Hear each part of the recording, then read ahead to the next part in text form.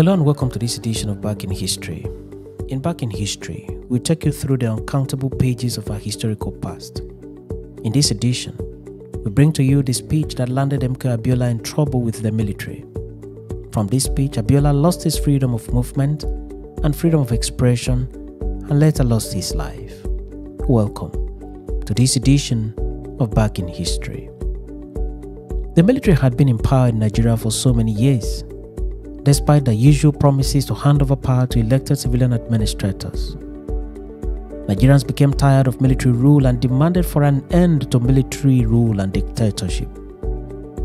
In 1992, General Ibrahim Badamasi Babangida, the then military head of state, began the process that was to lead to the handover of power from the military to civilians. The electoral body was set up with Professor Humphrey Nwosu as the chairman. Political parties were registered and allowed to prepare candidates for the general election. Governors were elected, senators were elected, members of the House of Assembly and of the House of Representatives were also elected. What then remained was the presidential election. Eventually, the presidential election held in 1993 with Alhaji Tofa as candidate of the NRC and MKO Abiola as candidate of the SDP. Option A4 was used, and at the end of voting, MKO Abiola had more votes than Tofa and was the presumptive winner of the election. But before he could be announced as the winner, the military annulled the election. Abiola then began a struggle for the actualization of what he considered to be his rightful mandate. Several meetings were held to no avail. Protests were made across the country to no avail still. In the midst of all this, General Babangida appointed Ernest Shenekon to serve as interim president of Nigeria. Following the appointment of Shenekon, Babangida stepped aside from office. Abiola's election did not even enjoy any further mention by the military. His election was at most a forgotten matter, at least for the military. But Abiola and most of his supporters did not relent. They forged on and took the battle even to the international level. In the midst of these, General Abacha removed Ernest Shenekon in a military coup and made himself the new military head of state. With this development, the situation became more dicey, and Abiola's hope of becoming the president of Nigeria was getting really slim following the emergence of yet another military ruler. Abiola's life came under serious military surveillance, and Abiola's next option was for him to flee the country and settle in exile. Even in exile, Abiola did not relent his efforts. Neither did he abandon his struggle for the presidency of Nigeria. Abiola later returned to Nigeria in what can be described as an audacious move to claim the presidency of Nigeria in actualization of his election mandate. He called for a world press conference in Ekpetedo in Lagos State, Nigeria on June 12, 1994 and announced himself as the President and Commander-in-Chief of the Armed Forces and called on Abacha's military government to immediately vacate the presidency and allow the will of the people to prevail. He promised to retire them with full military benefits. He described the military as, quote, politicians in uniform. He also called them thieves and also called them armed robbers who robbed the people of Nigeria in broad daylight. General Abacha, described by many as the real dictator of Nigeria, did not find this funny. He immediately ordered for the arrest of Abiola and had him detained in custody on charges of treason. Here are the highlights of Abiola's speech. People of Nigeria, exactly 1 year ago, you turned out in your millions to vote for me, MKO Abiola, as the President of the Federal Republic of Nigeria. But politicians in uniform who call themselves soldiers but are more devious than any civilian would want to be, deprived you of your God-given right to be ruled by the president you had yourselves elected. These soldier politicians introduce into our body politic a concept hitherto unknown to our political lexicography, something strangely called the annulment of an election perceived by all to have been the fairest, cleanest, and most peaceful ever held in our nation. Since that abominable act of naked political armed robbery occurred, I have been constantly urged by people of goodwill both in Nigeria and abroad to put the matter back into the people's hands and get them to actualize the mandates they gave me at the polls. But mindful of the need to ensure that peace continues to reign in our fragile federation, I have so far tried to pursue sweet reason and negotiation, unquote.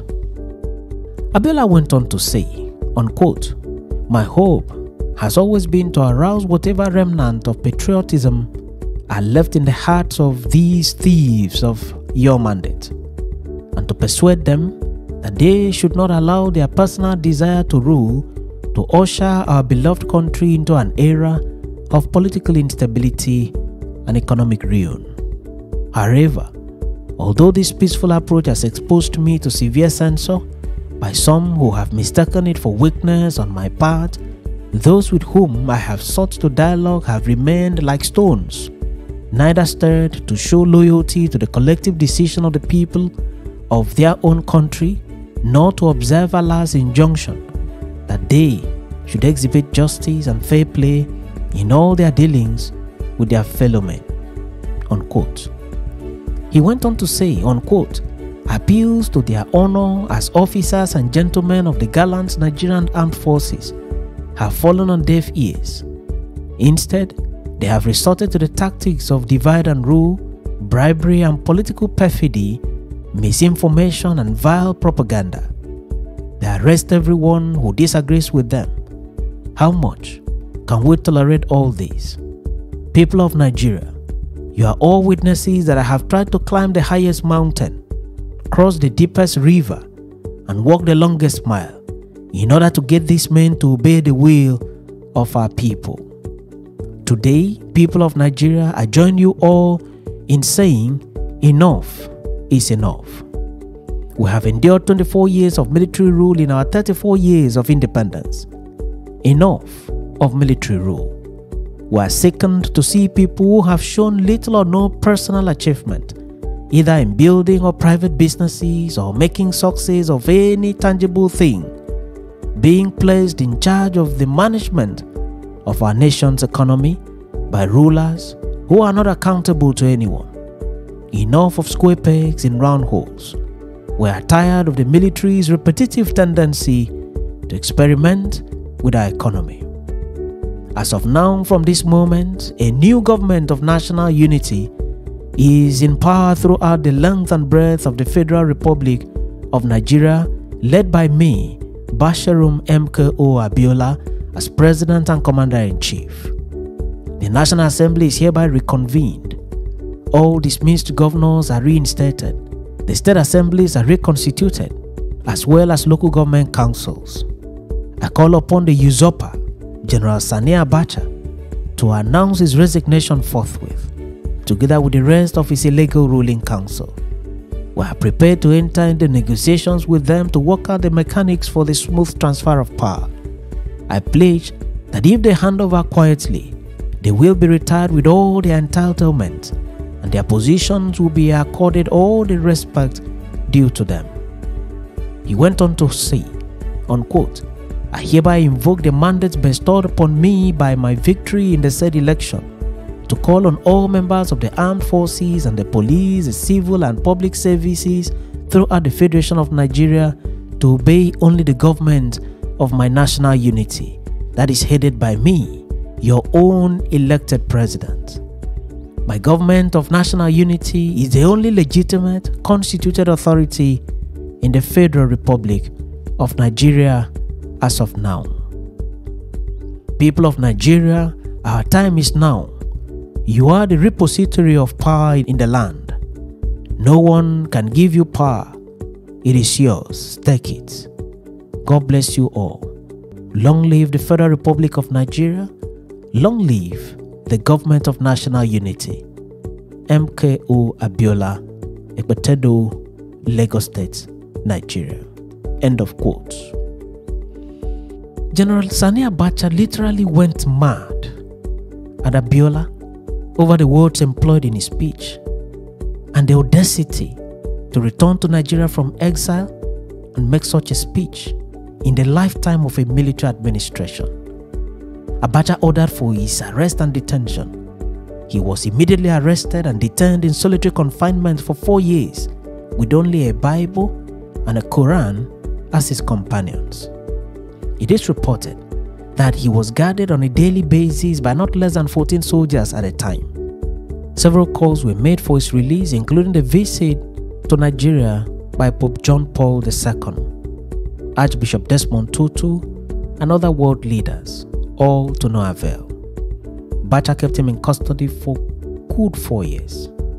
It was indeed frustrating for Abiola, who neither actualized his dream of becoming Nigeria's president nor regained his freedom for an unbroken period of 4 years. Abiola later died in the said custody under very controversial circumstances. Some analysts have said that Abiola's approach was not the best approach in the face of a full-blown military dictatorship. That even in his prepared speech, the words used in describing the military were words that were surely going to pitch the military against him seriously. Others have said that he unwittingly played himself into the hands of the military, who were always looking for words to use in arresting him. Others have also said that the situation at the time called for the making of Abiola's kind of speech. Whatever may be the best analysis of the situation, what remains indisputable is the fact that, following the making of this very speech, MKO Abiola lost his freedom and later paid the supreme price with his life. Many thanks for watching this edition of Back in History, and do remember to subscribe to the channel and follow the channel for regular notifications.